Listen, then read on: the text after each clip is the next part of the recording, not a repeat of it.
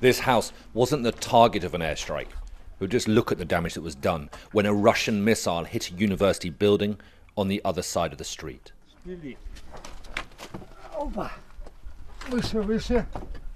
Repairing the gate is probably pointless.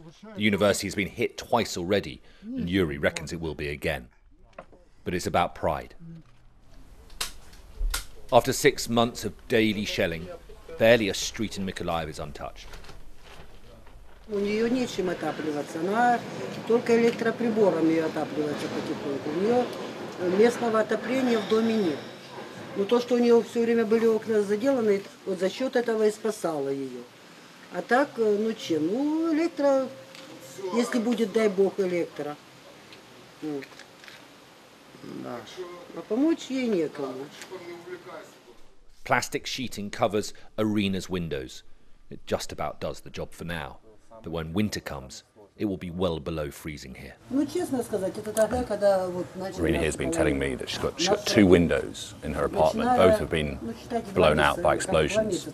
To replace one of those windows would cost pretty much the same as her monthly pension. And so the choice, very simply, is between food or warmth.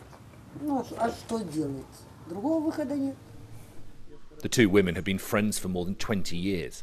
They have each other, but little else. An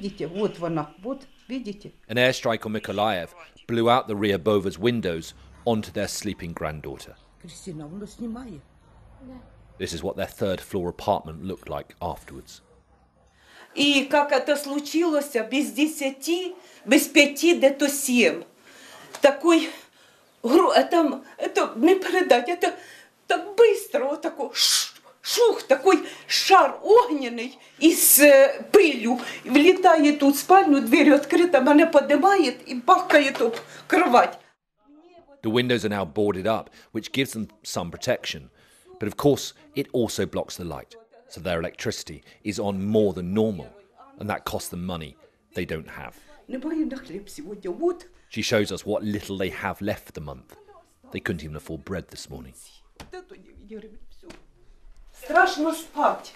Як іде днем, ще хорошо, а ночью, як іде спать, а сегодня 5:30 утра, только лягла, заснула 3 часа. Страшно.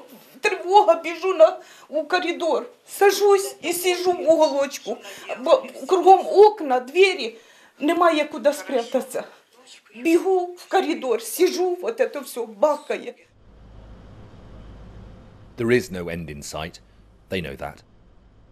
Every morning, people in the city venture outside to see who is alive and who is not.